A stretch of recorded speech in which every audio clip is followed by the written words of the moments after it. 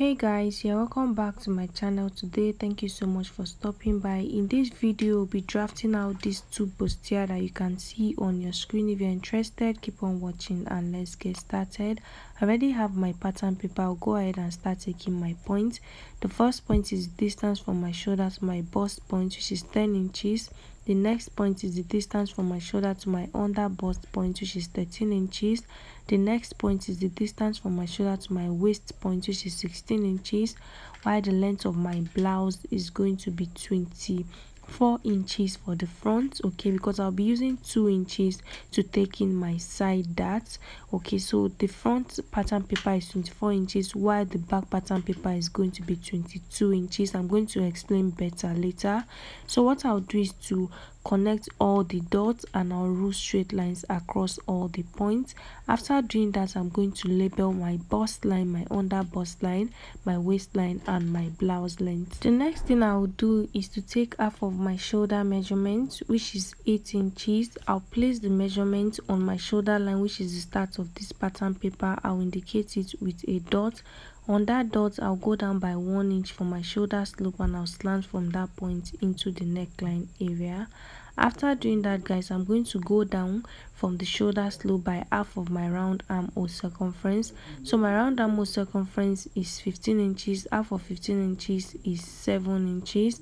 So I'm going to go down by 7 inches from the shoulder slope and I'll rule a straight line across that point. So this particular line is going to serve as my chest line, so I'll label it my chest line. After doing that, I'm going to place the same measurement that I have on the shoulder line, which is 8 inches. I'll place that same measurement on the chest line. I'll indicate it with a dot. After doing that, I'll connect from the shoulder slope to meet the dots that I have on the chest line.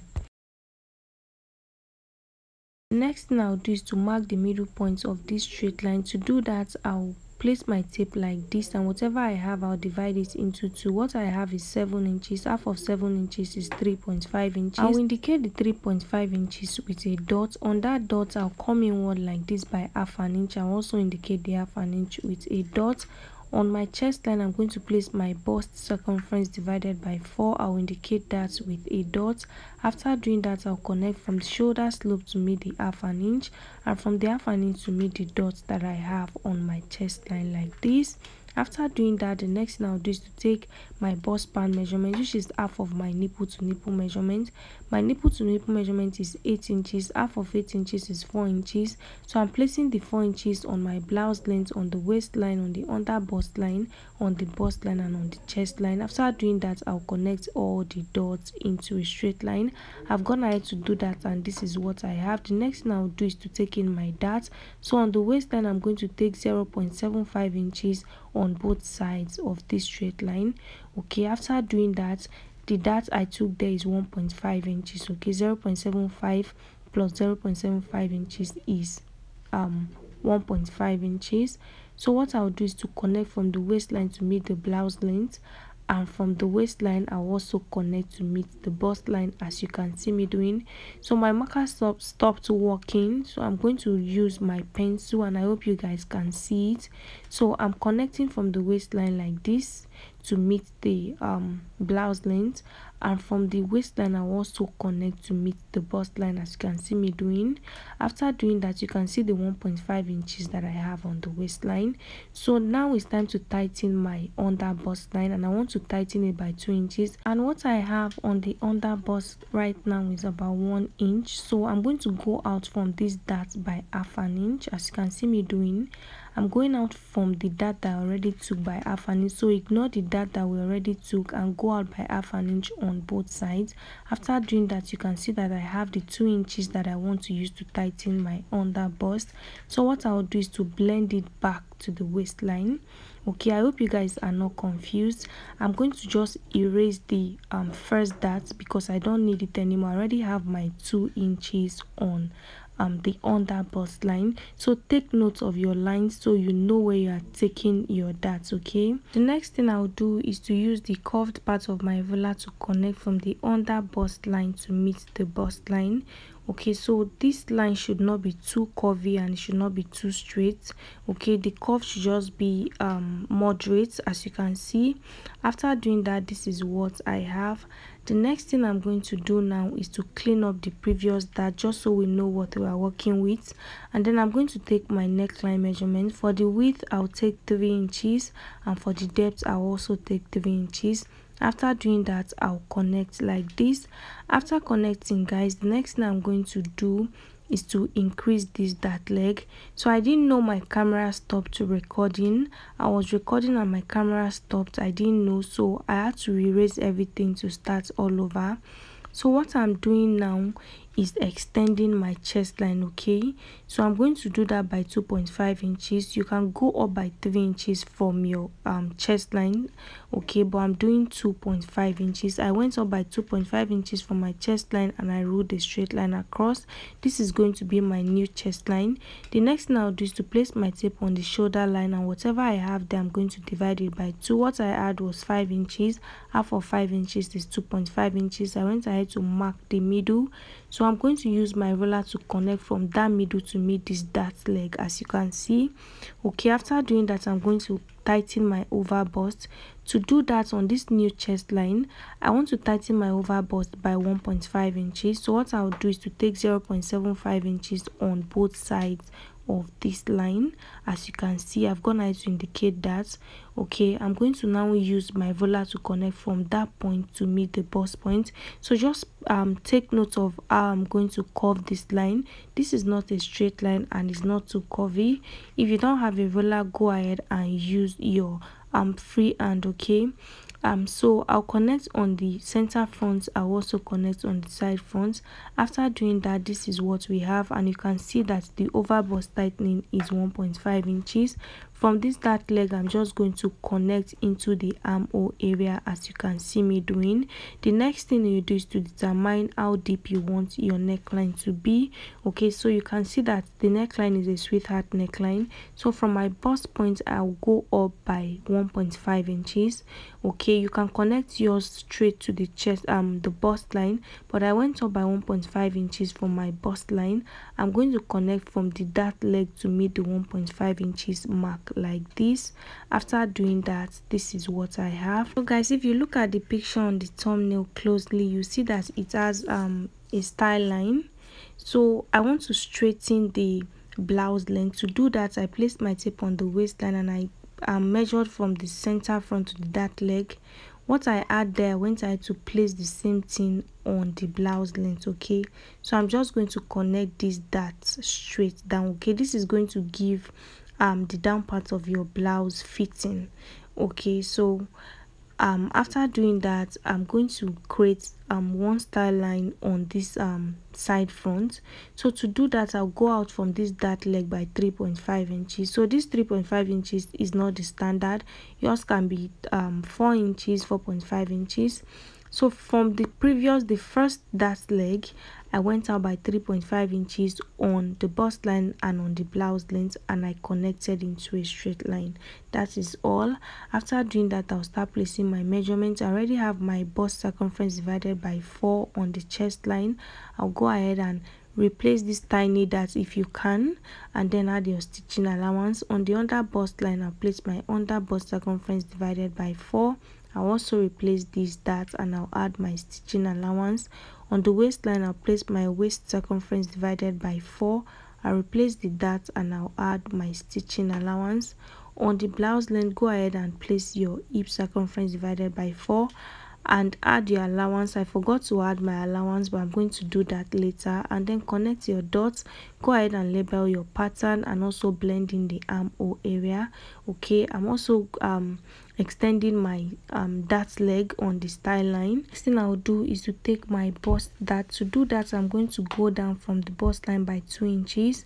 So I added 2 extra inches to this front pattern paper because my waistline, from my shoulder to my waistline in front, is 16 inches, and the distance from my shoulder to my waistline at the back is 14 inches. So the difference is 2 inches. That 2 inches is what I'm using to take in my dart for the front. I hope you guys are not confused. So once I close up this dart, the length of this blouse for the front is going to be 22 inches. Okay, So I connected from that 2 inches to my nipple points. The next thing I did was to add my hip allowance, my allowance to the hip line. Remember I said I forgot to add stitching allowance on the hip line, so I went ahead to do that. What I'll do now is to connect from the waistline to meet the blouse length, as you can see. After doing that, guys, we are done with this. If you don't want the down part of your blouse to be straight, go ahead and go up, as you can see me doing, on that point by 1 inch, and then slant into the center front, but you can leave it to be straight like this. After doing that, I'm going to close up my side dart. To do that, I went ahead to open this dart leg and I cut out the excess pattern paper on the side. I'm going to fold the darts, as you can see me doing, and I'll cover it up, and then I'll use my masking tape to just hold it down, as you can see.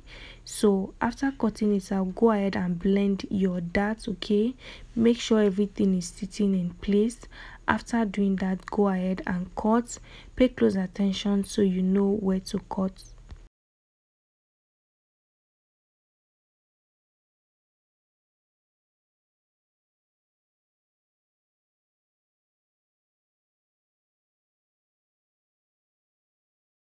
After cutting, guys, this is what I have for the front pattern. So we have number 1, number 2, and number 3.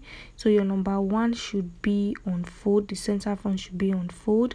So this is my pattern paper for the back. I went ahead to mark out 1 inch, which is going to serve as my zipper allowance. From that point, I went in by half of my shoulder measurement, which is 8 inches. On that 8 inches point, I went down by 1 inch for my shoulder slope, and I'll slant into the neckline area. The next thing I'm going to do is to mark my points. Okay, so to do that, I'm going to go down from the distance from my shoulder to my bust point is 10 inches. We don't need the under bust line for the back. The distance from my shoulder to my waistline at the back is 14 inches, like I mentioned earlier. For the front, I took 16 inches. For the back, I'm taking 14 inches, and my blouse length is 22 inches. Because I'm not taking any side darts for the back, I've already taken my darts, my bust darts for the front. Okay, so the only difference here is that your waistline is not going to be the same as the front. Okay, it's not going to be the same. So go ahead and measure yourself. Okay, measure the distance from your shoulder to your waist in front and that of the back, and you're going to use the difference to take your side darts for the front. Okay, after doing that, I went down by half of my round armhole circumference, which is 7 inches. On that 7 inches, I ruled a straight line across and I labeled it my chest line. So I'm going to place the same measurement that I have on the shoulder line. I'll place it on the chest line, and I'll connect the 2 dots into a straight line. So everything I'm doing here is what we did for the front. I'll go ahead and take in my darts, okay, which is half of my nipple to nipple measurement. I'm taking 4 inches on the blouse length, on the waistline, and on the chest line. After doing that, I'll connect into a straight line. On the waistline, I'm going to take half an inch on both sides for my darts, and then I'll connect from there to meet the blouse length, and from the blouse length to meet the chest line.